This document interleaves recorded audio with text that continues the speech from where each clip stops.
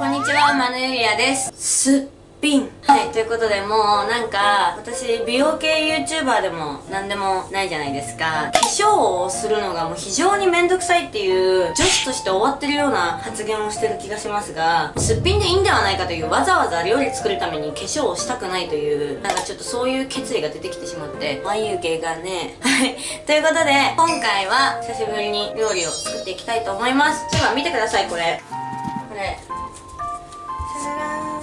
エプロンなんですけど、優しい方がね見てくださって送ってくださいました。こちらのエプロンありがとうございます。本当にありがとうございます。今回なんですけど、家に炊飯器がなかったんですけど、炊飯器をこの度買ったので、炊飯器で秋終わったけど、私栗ご飯大好きなんですよ。なので栗ご飯を作っていきたいと思います。で、栗ご飯のなんか素とかを使っちゃうとすぐ終わっちゃうんで、今回はこちらのスーパーとかよくコンビニとかで売ってる甘栗、もう皮とか殻とかが剥いてある甘栗を使って栗ご飯を作っていきたいと思います。では早速作っていきます。ちょっとね、とりあえず手を洗っていこう。炊飯器こちらを買ったんですけども、手だけ移すようにしますね、とりあえず。はい、こんな感じでやっていきたいと思います。で、まず今回はご飯の余り的に多分2合ぐらいはいけるかなと思うんで、ちょっと冷凍して栗ご飯いつでも食べれるようにしておきたいのもあるので、今回は2合炊いていきたいと思います。で、まずこちらのお米をこの中に入れていこうかなと思います。無洗米なんで洗いません。一回洗った方がいいのかな。でも無洗米だからね、洗わなくていいと思うんだよねっていうズボラ系な発言をしている気がする。今あるお米多分全部で2合でした。はい、こちらに今2合入れたんですけど、栗を入れていきたいと思います。で、栗なんですけど包丁で切らなくてもいけると思うんで、こんぐらいの半分ぐらいの大きさに切って入れていきます。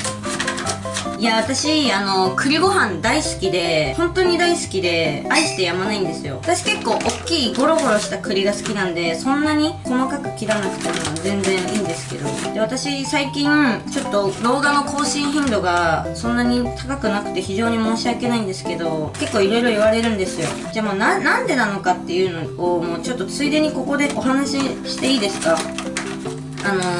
今回のじゃあテーマは最近の私の日常生活についてにしましょう。いつも恋愛系の話とかしてますけど、なんか最近私本当にこの間動画でポロッと言ったんですけど、本当に体調が良くなくて、っていうのも風邪ひいたとかじゃなくて、ちょっとどうやらメンタル的な問題らしくて、私そんなにメンタルがもともとそんな強くないんですよ。メンヘラだと思われるがこれで、なんかメンタル面で体調を崩してしまって寝れなかったりとか、一日中動けなかったりとか、そういうことが結構多くてですね、病院でちょっと漢方をもらったんですよ。安定剤とかは私あんまり好きじゃないんで、漢方をもらって漢方を飲んで、やっとちょっと体調が良くなってきたっていうところなんですけども、なんとか頑張って生活しております。ちょっとごめんなさいね、髪の毛を結んだ方がいいっていうねコメントをいただいたので、髪の毛結んでますけど、すっぴんだし髪の毛結んでるし、結構悲惨な状況なんですけど申し訳ないです。はい、そんな感じで見えますか、栗を引き詰めました。で、ここから2合で無洗米なので、真ん中の無洗米っていうところの2のところまで水を入れたいと思います。で、ちょっと固めが好きなんで、ちょっと本当に気持ち下ぐらい、このぐらいですかね、水を入れました。で、こっからなんですよ、味付けなんですけども、ご飯ちょっと味がついてた方が私は好きなんですけど、元じゃないので、このままだとただの本当に栗とご飯を炊いただけになるんで、味付けをします。ご飯の味付けなんですけども、昆布つゆとみりん、あとお塩、これを入れていきたいと思います。で、大体の目分量なんですけど、こういう大きめのスプーン1杯ぐらいを全体に渡るように入れていきます。このぐらいかな、くるっと円を描くように入れていきます。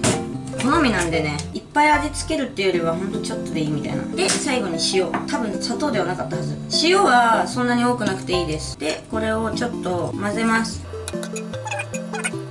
ちょうどぴったりぐらいですね。本来だったらここで多分15分とか20分蒸らすんですけど、ちょっと私せっかちなので今回は省きたいと思います。ということで、じゃあこのままいよいよやっていきます。見えてる？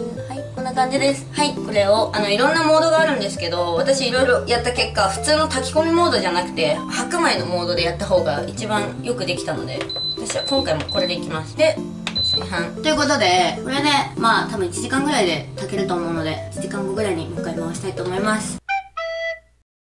ということで炊飯が終わったので見てみたいと思います。いきまーす。うまそう。めっちゃうまそう。めっちゃうまそう。美味しそう。こんな感じです。なんかね、ほんのりね、お米にも色がついてて、栗もいっぱい入ってて、とってもいい感じだと思います。はい、ということで盛り付けていきたいと思います。もう絶対うまいよね、これ。このね、フランフランで買ったね、このね、かつしゃもじがね、うさぎちゃんでめっちゃ可愛いの。全部ピンク。はい、いきます。絶対うまいよ、これ。めっちゃいい匂いするし、もうこれでいつでも栗ご飯が食べれる。うまそう。はい、ということで栗ご飯完成しました。